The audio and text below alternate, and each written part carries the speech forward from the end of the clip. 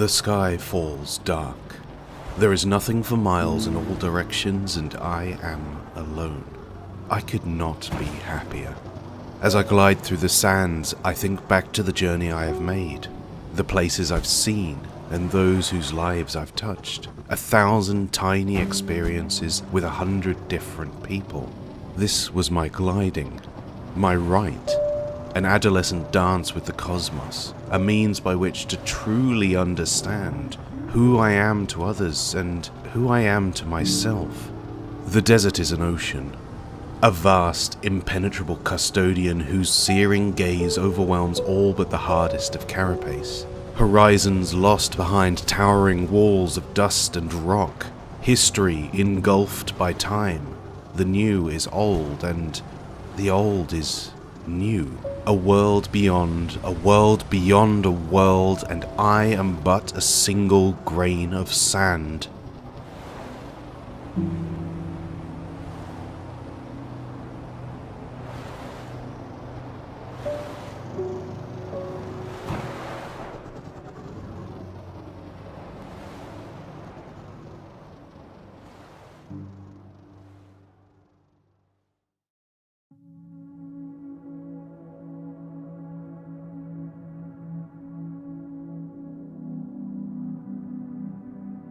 Sable it's a work of art. There's no other way to put it. Hyperbolic, sure, but it's magnificent.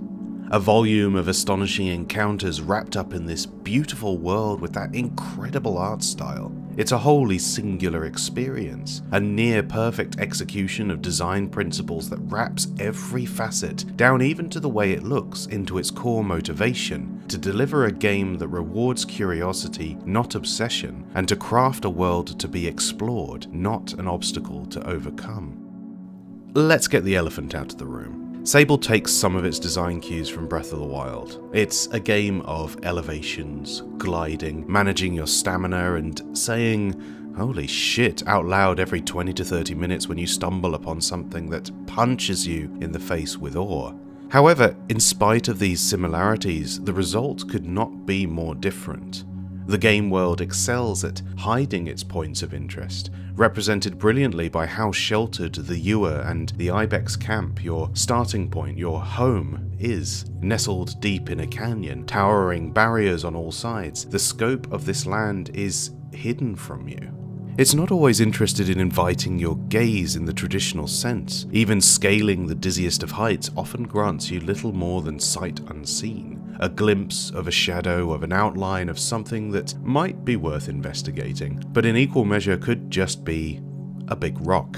The true treasures of the world are buried, in need of closer scrutiny. Huge stretches of your time are spent roaming a landscape that is bereft of points of interest. But it is in these moments you get to absorb the ambient energy of the game world at its most ripe. Vibing in the desert. That's what Sable really excels at. A one-woman odyssey where so often it's just you, your glider, and a song on the sands. Good vibes is the purpose of the game in a more pointed sense. Sable has only one singular goal, from which all objectives inevitably draw back to. A point to all this that can be happily ignored at the player's discretion. Returning to Hyrule but for a moment, the Hero of Time's ultimate goal was to face off against an omnipresent threat that lay in your peripheral vision at almost all corners of the world. This towering mass of stone, ruin, and vicious purple. As such, all roads inevitably led towards this final encounter from the get-go. It was a harsh reminder of the great burden of your task, what you were building towards. In the context of that particular game, it was an extremely effective mechanism for driving player motivation, but it did result in all experiences in that world being painted by this suffocating crusade, for better or worse. Sable's journey, inversely, is one of introspection, one that always leads back to where it started, and the multitude of points of interest, side quests, and capital E experiences the game offers you function in a very different light. The ultimate goal of Sable is to know yourself, to spend time out in the wider world, getting a feel for the various types of person out there, the cartographers, mechanists, merchants, beetle lovers, thinking about who they are and to what ends their lives resonate with your drive and desires, to the ends of making a choice about your own future path through life. A lot about the gliding, this ephemeral rite of passage, is left unsaid. You know a decision is to be made about the path you will move down, whether that's back home or over some distant dune, but the gravity of that decision is left to interpretation. You are young, and the weight of such things always feels impossible to bear, or maybe you're older and recognize that your destiny will forever be in your own hands, that nothing is forever, nothing is truly perpetual. But there are no wrong choices, you are told. At one point you muse how things would transpire were you to just find a spot to while away the days. What this would mean for building your character in the absence of curiosity. No value is placed on any one thing. You are the navigator of your own vessel. A single goal and an expanse to uncover, but not as points to attack, to build an arsenal or better prepare yourself for the ordeals that lie ahead. Rather, this is about building on the intrinsic value of experience itself, granting context for what's going on around you, to better understand the choices you will eventually have to make. Encountering the different factions the land draws you toward in order to build a library of knowledge about the world that will help you find your own place within it. Sable is an unusual open world game.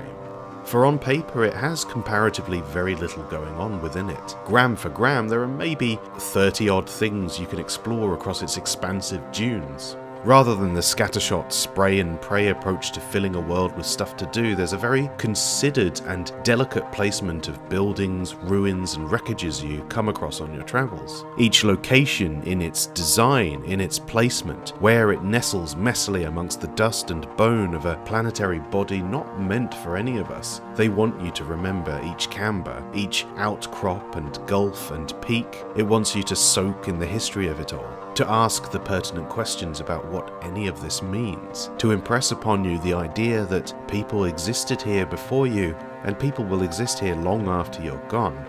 This is a place, not a sandbox, and some of its questions will inevitably be left unanswered. You are not the first to venture out exploring virgin territory. It would be arrogant to assume you alone will unlock the secrets of the universe. You are not the hero of time. You are a teenager trying to make sense of the scale of the world. You will have questions. You will wonder which came first, the Byzantine archaic citadels or the wretched carcasses of interstellar arcs. You will ask yourself just how old is this world? What did those who undertook the gliding before you discover? What's being kept from you? It's an incredibly effective design because it makes you feel like a font of discovery in spite of these things. It may not be news to the world, but it's new to you. There is meaning to be found in renewal.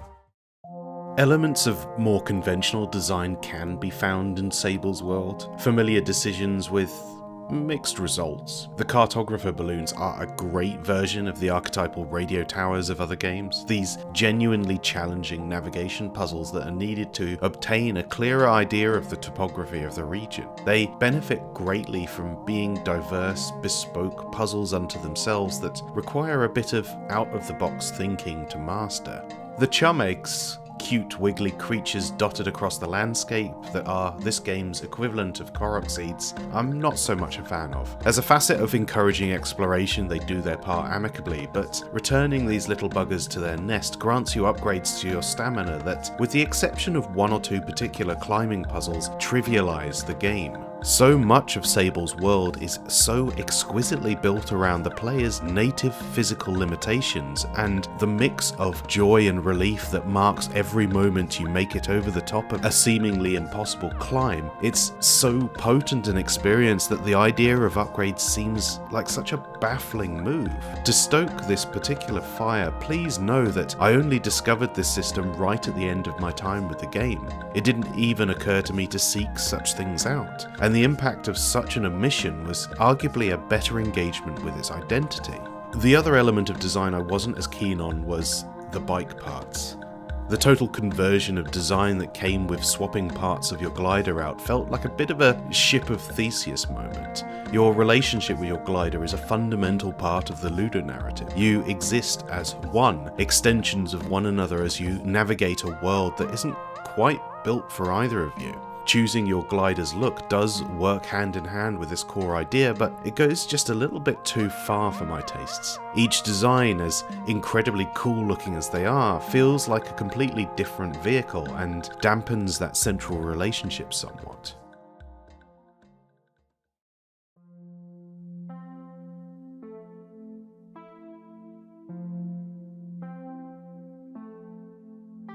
I'm being nitpicky here at this point. I really can't find much fault with this game, bar some performance issues that honestly didn't bother me all that much. It's an experience that will inevitably differ from person to person. Your own stock in its aesthetics and the principles of its design will vary. To say it's the perfect game would be a misnomer, but it does show clearly that you can create a world worth exploring without the violent colonialist gaze that colours most of its ilk. No enemies, no hazards, and yet the sense of friction in this world remains. If anything, I believe it could have shook off more of the shackles of design of its forebears. No upgrades, no currencies, no collectibles, no matter how cute or wiggly they may be. Just vibing in the desert. That's all the game needs. Above all else, Sable is a game that made me realise that there is still awe to be found in digital realms, that I can crest a dune or climb a canyon and still have my breath taken away every time. It's something to be cherished.